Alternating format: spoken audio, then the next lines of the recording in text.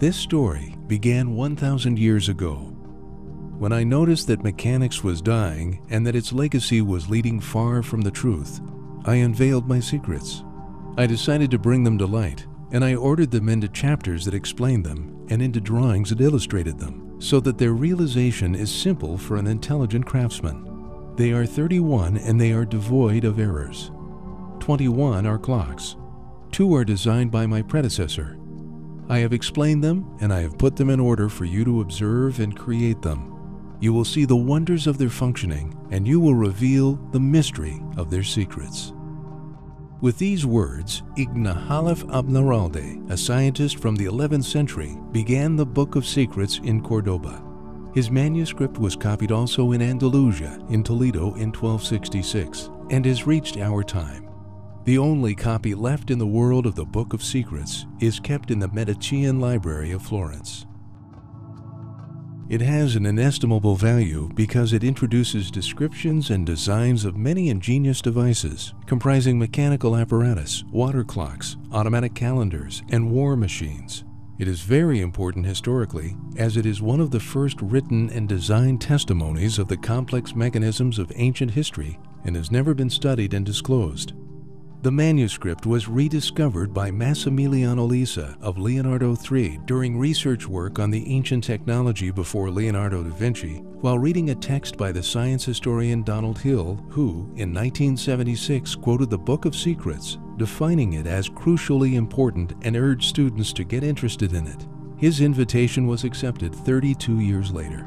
The sponsorship of the Emir of Qatar, His Highness Amar bin Khalifa Al Thani, has allowed the financing of an entire working and studying team that, after months of research, has obtained exceptional results. The complexity of the manuscript had prevented the experts until yesterday to interpret it.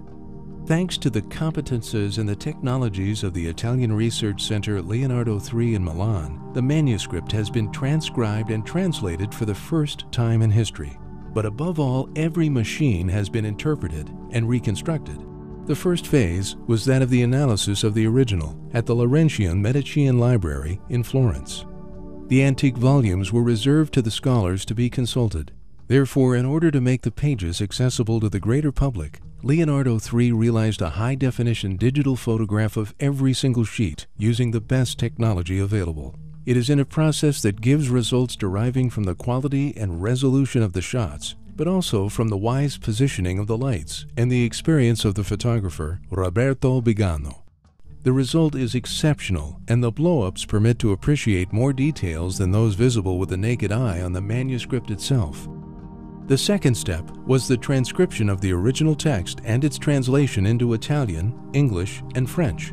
2 translating teams, first in Italy led by Yolanda Guardi, and the second scattered in Egypt, France, and the United States, led by Hamed Regab, have carried out this important task, rendered more difficult by the fact the manuscript was damaged and devoid of a portion of the text in nearly every page.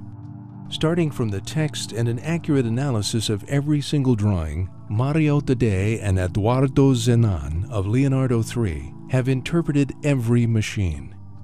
The job was more complicated than expected, not only because of the lack of text, but also due to the fact that being a copy there were errors made by the scriber both in the text and in the drawings.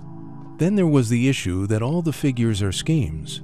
In the year 1000, perspectives were not used yet. The positioning of the elements in space was hardly ever the right one. Due to the lack of perspective, depth ought to be recreated. The analysis work on the machines was made on the computer using software for 3-dimensional graphics, animation, and simulation, which allowed designing all the pieces and see them in function. It consists of the application of modern design technology to understand and verify how the machines functioned in antiquity. Therefore, it has been possible to understand the models and to reconstruct them in 3D thanks to continuous feedbacks between model and text. Once a mechanical or geometric hypothesis was generated, the construction was attempted, the functioning verified and matched again with the text. This process is iterative for each component and must be restarted at each fault step or incongruity until the machine is created and functions respecting the text with just a minimum degree of freedom. Obviously, more hypotheses are possible for the reconstruction, and the final one is chosen based on the simpler and most correct functioning. The digital reconstruction is followed by that of two physical models in a reduced scale: the fortress demolisher and the clock with 3 characters. Everything was carried out within the model workshop of Leonardo III, thanks to the work of about 15 people. For the fortress demolisher, something like 3,000 small bricks have been made by hand. The reconstruction commenced from a wood structure, simulating a true medieval tower. Even the arches are bearing. The inner paving is in wood. The construction of a tower was attempted by making it the most precise and realistic as possible in order to recreate effectively its destruction, arranging correctly the bricks fallen around the machine. The finishing touches of the extensible mechanical battering ram are detailed, and it was realized so that all the mechanisms were functioning, even if for preservation exigencies the exhibited model is static. One of the main references used was the naval engineering of the year 1000. The sketch is a simplified representation with all of the main elements on the same level. In the center, the marked line represents the battering ram to which 2 ropes are attached and can be seen reaching from above and from the lower part of the center. The 4 scissors-like structures are placed around the center base and are made up of 6 elements, each that are represented by 2 parallel lines. The study of the model requires also a sheet pertaining to another similar machine. Here it is possible to see the base structure, the wheels that touch the ground, and the position of those connected to the structure. The assault machine uses a mechanical structure to create a mobile battering ram that moves from a height.